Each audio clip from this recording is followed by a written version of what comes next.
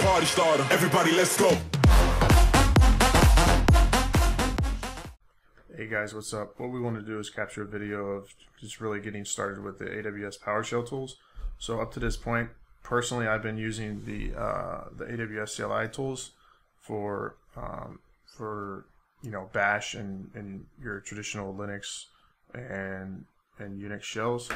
However, I wanted to kind of start doing some more PowerShell stuff, and why not, right? So you can quickly find this page that I'm on. I will provide the link to this page in the description, as well as to the AWS tooling docs. So these docs are money. This is exactly what you're going to be referencing if you want to see what type of parameters, etc., that you could provide these commandlets. That's all going to be found here in the documentation. Okay. So what I wanted to capture is really just kind of getting started, but then just really wanted to just take you down this path of how I kind of just peruse the documentation and make sense of it also. All right. Before we jump in, I think it's important to note I am already running PowerShell on this Mac machine. We can see here Darwin, kernel, etc. You can see we're on a Unix platform. All right, so if you don't have PowerShell, go out and get it. You can easily do that by just Googling PowerShell. It should take you out to the GitHub page, and you'll see it out there. So go ahead and get that, pull it down. If you don't want to do that, you can also just go and grab the .NET Core SDK, and I believe you can do an install from the global command or global tools. That's one way of doing it. Okay, so we've already have it installed. So now what we want to do is go ahead and get started with AWS module. So here we're going to do install tag module, name AWS Tools, .installer, tag force.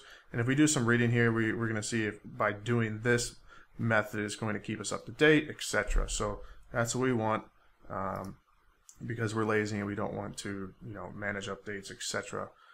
In regards to this. So let's go ahead and do the install. And it looks like it's satisfying and happy. All right, now what we want to do is do it, and I should have probably done a verification to show you the after effects. So let's do git command, and then what we're going to say is module, and we're going to do give me all the commandlets from AWS modules. Perfect. So we can see we actually have several here from a common module. We've got the EC2 module commandlets, and it looks like we have S3.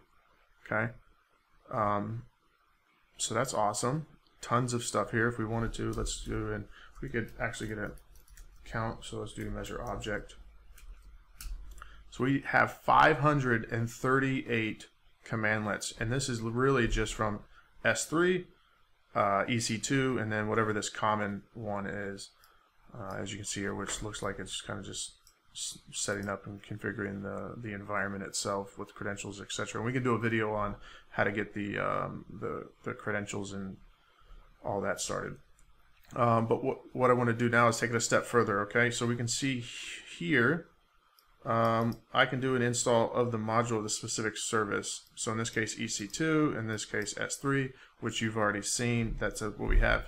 But again, back to doing some more further reading and discovery with these documentation or with these docs. Look at how rich this tool set is.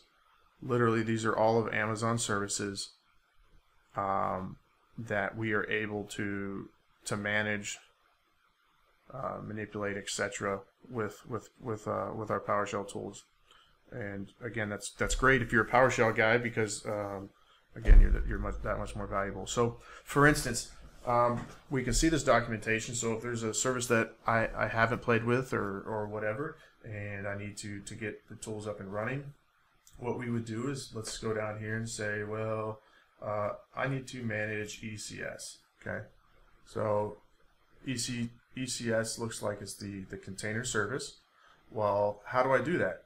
I'm going to come down here and it looks like ECS, and based on this pattern, we can see here available in, so all of these commandlets. So what these docs are saying is all of these commandlets, all of these are available in AWS.tools.ec2, which is kind of like namespace, right? If you're a .NET guy, and then this looks like that is another namespace or another namespace. I'm not sure. We can click on one of these, see where these take us.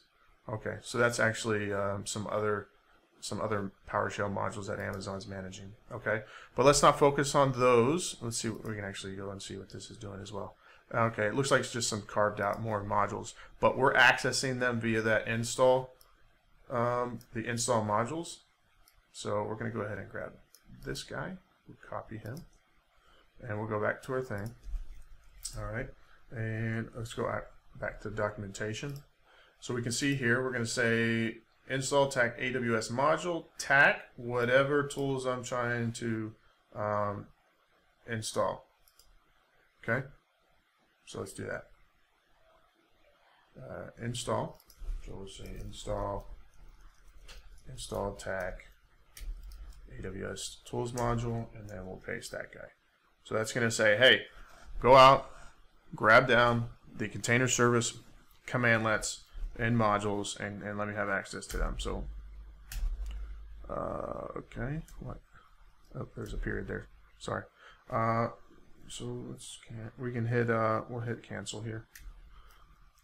Clear that. All right. So we're going to say attack force. We know what we're doing. At least we think we do. Okay. So now it appears that it's installed that module. And I guess you could have all of these installed, but I mean, as you saw the documentation, there's tons of them. So I guess install as needed. So we'll clear this out and let's run the git command again, and we should see our ECS stuff. So yeah, ECS. So here's all of our ECS. Update cluster settings, update container agents, etc. So that's how you're going to install more modules that you need regarding the AWS PowerShell tooling. We are being bombed by my 2-year-old who's showing me some frozen waffles.